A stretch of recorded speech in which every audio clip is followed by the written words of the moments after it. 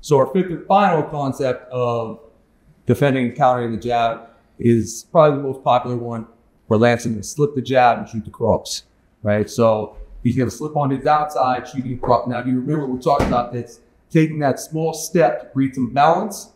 When he slips the jab, it will shoot that right hand, pushing off that back toe and landing right hand.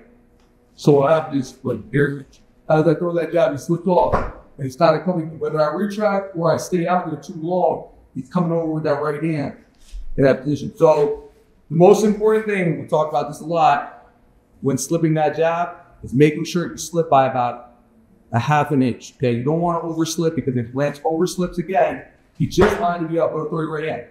I'm going to get there first. Okay, so he doesn't want to overslip with this concept. Just a small, barely missing. Now he's in a position where he can shoot that right hand, and he's there before I'm neck.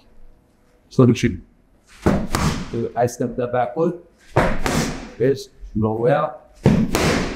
Again. Last one.